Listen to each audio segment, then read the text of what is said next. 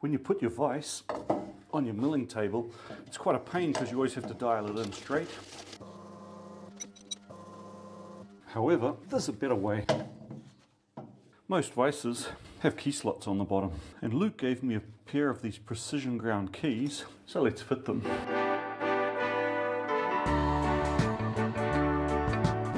Yeah, g'day Heathers and gentlemen. I was working quite a bit on my Shelblin this week, mainly in some of the wiring, but there was not enough progress to really make a video out of it. So I thought I'd jump onto one of those 5-minute jobs. That would make my life a lot easier once it's done. By the way, after this video, my next Patreon and members live stream, so if you're interested, come and join me. I'd estimate it takes me about 15 minutes to tram in the vise every time I use it, so setting it up with alignment keys is going to save me a lot of time in the long term. This mill's got 14mm T-slots. And wow, the keys which Luke gave me are spot on. These slots are going to need to be widened slightly and the holes drilled and tapped. I'll also need to check the alignment because it may well be that the slots currently don't align properly. But before we do any of this, let's just see if this actually sits flat.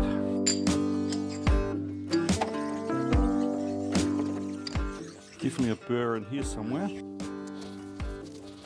Water it down with some VD30.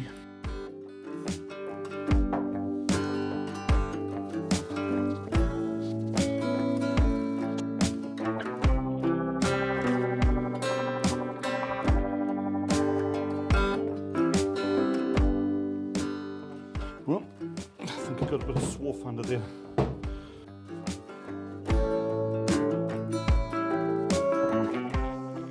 Here I'm just hinging the casting. The pivot point should be about 1/3 the way along. Well, it's not terrible, but it's not good, so let's flatten it a bit. Time for my trusty Coborn scraper. Right, now I need a couple of stop blocks, so when I'm scraping I've got something to push against. Right, first pass, I'm just going to break up the surface.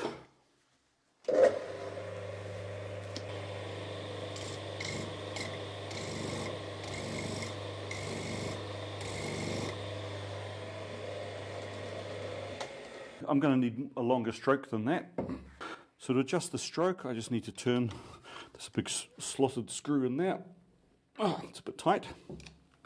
If you're curious about this beautiful old Coborn Type 1 scraper, of which this is the 1817th ever made, it was one of my first ever videos. I'll leave a link up in the corner.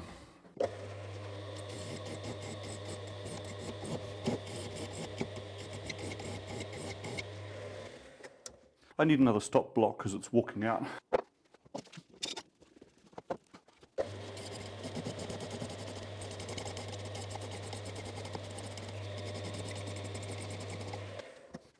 As you can probably tell, I haven't done any of this for ages, so my timing and spacing's terrible.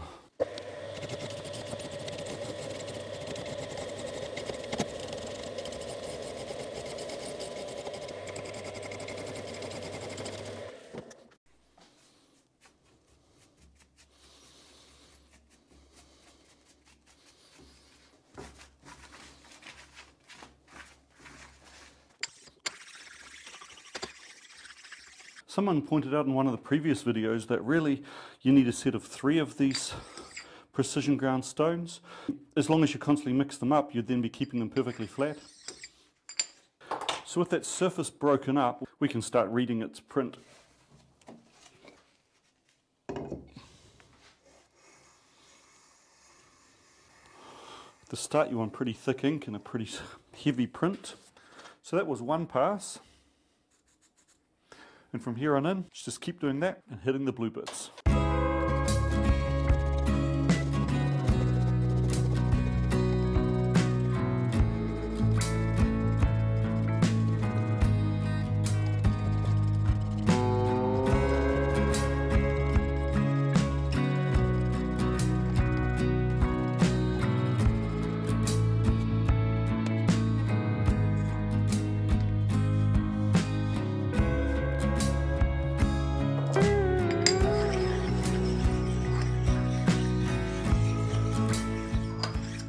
After 5 passes, it's time to hone that cutting tip.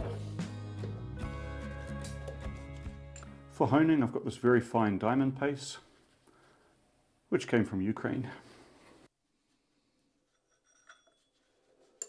You don't need much. Put a little on that cast iron honing plate.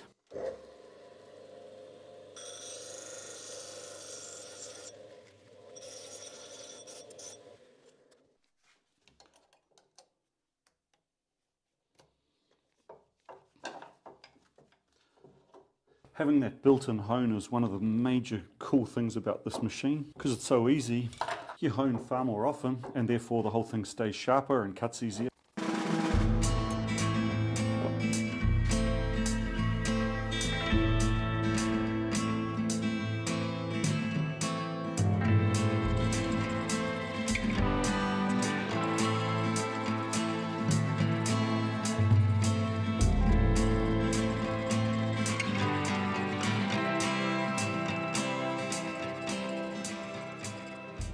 Well, after 11 passes, I've got a result now I can live with. It's maybe a little bit light through these two areas, but it's only a static interface, so I'll leave it at that. I'll just tidy this mess up before I machine that base.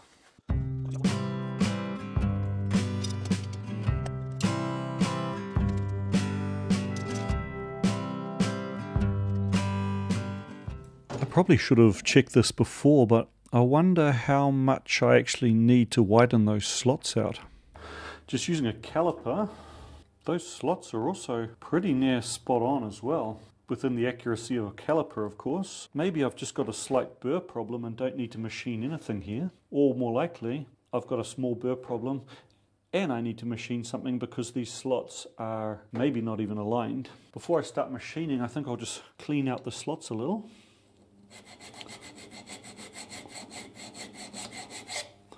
Make sure it's not a burr anywhere.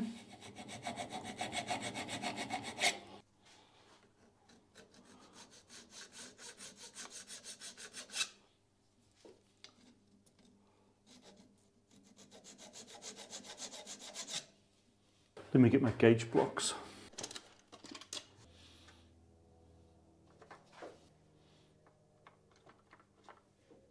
So those two come out to 13.95. Yeah, they fit quite nicely there. So it would appear that I've got about 5/100ths of a millimeter to take out. But before I start machining, let's set it up and see whether this is actually parallel to the jaw. To do that check, I'll just grip the two keystones. So now when I flip it,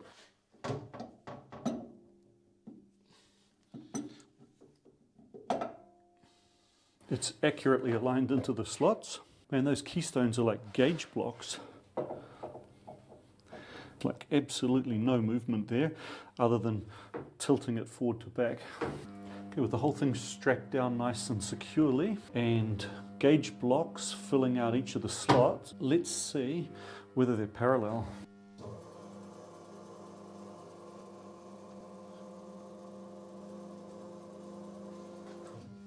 Got about 1/8,000th of an inch in this direction relative to the other one.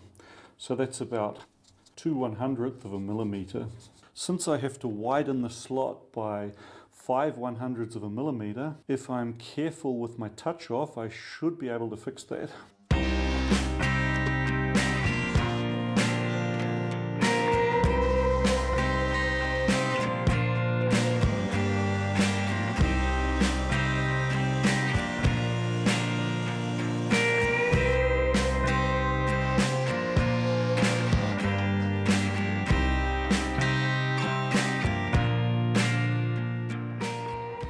I'm going to need to really sneak up on this.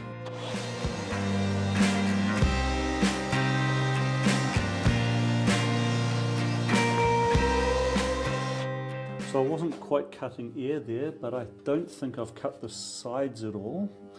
Most of what we saw there was just me polishing off a 1/10 off the bottom, checking with the key, and sure enough, I took nothing off the sides. This is a simple handwritten toolpath where I only need to change two dimensions, this Y dimension and this Y dimension. And I'm just going to sneak up on that like initially a couple of hundredths at a time until I get a first touch off, and then I've got 1/100th to go on either side.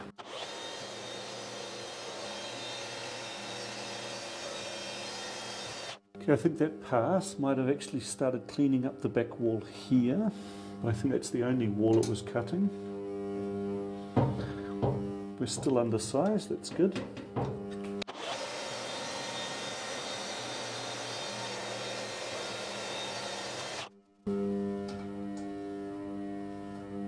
Okay, it's now starting to go in. I'll do that again, but with another 1/100th off.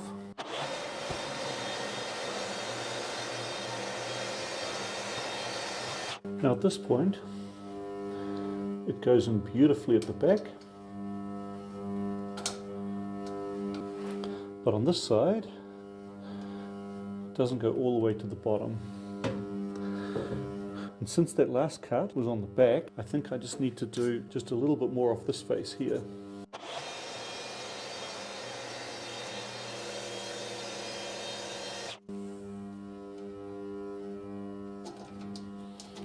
Yep, that was it.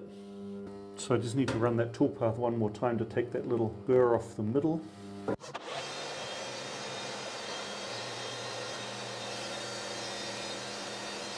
Let's check this out.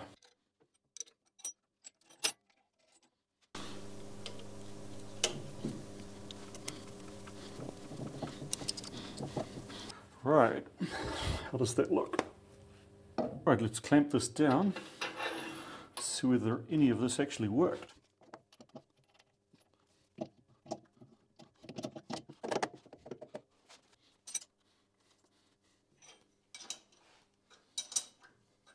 Okay, now here's the big question. Does it work?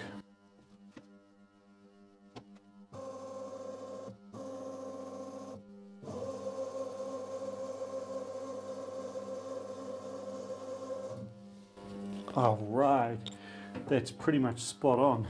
Well, there we have it. That's going to speed up my setup time dramatically. It looks like this all went nice and smoothly, but if you stay for the blooper roll at the end, you'll see I actually misread a reading and went off down a wild goose chase.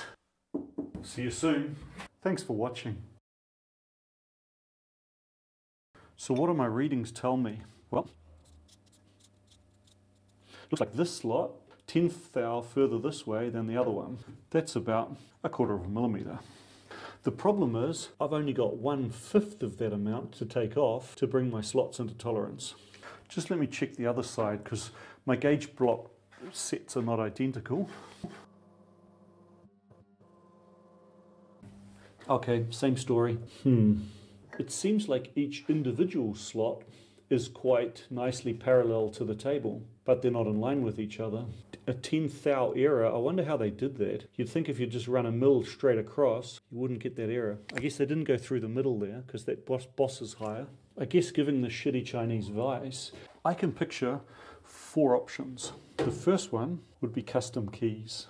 Clean up the slots in line with each other, accept whatever dimension I get, and then manufacture new keys with 2 widths on them. The width of the slot here and the 14 millimeters for the table. Shame I don't have a surface grinder. I guess before I do anything radical, I need to break this down.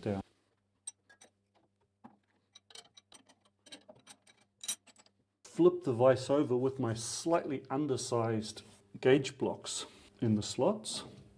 Maybe there's a burr on my jaw that was causing all that misalignment. Well, that confirms it. The slot machine in the base is misaligned, and the misalignment is more than the space I need to mill out to fit those precise stones. So, yeah, what do I do to make the precise keys fit? The second option would be to fill the slot and remachine it. That could either be a cast iron insert, mill the slot out oversize, epoxy in a piece of cast iron, machine it down, and put the slot where it's supposed to be, and finally scrape the surface in, or just make it slightly oversized and fill the thing with liquid metal and then machine it. The third option would be to offset the keys, put the keys on a different slot of the table. By that I mean put another slot, maybe over here somewhere, the same as this distance here. You know, does the slot really have to be co-located with the screw holes? The fourth thing I can think of would be to fit them to the current slots. By that I mean open up these slots by that 5/100th and fix the keys as they are, and then, but greatly exaggerated, just machine off the fixed jaw to compensate. So what would you do? Thanks a lot for watching. Sorry about the unsatisfactory video. This is going to drive our #1 fan Nico crazy, this unfinished business.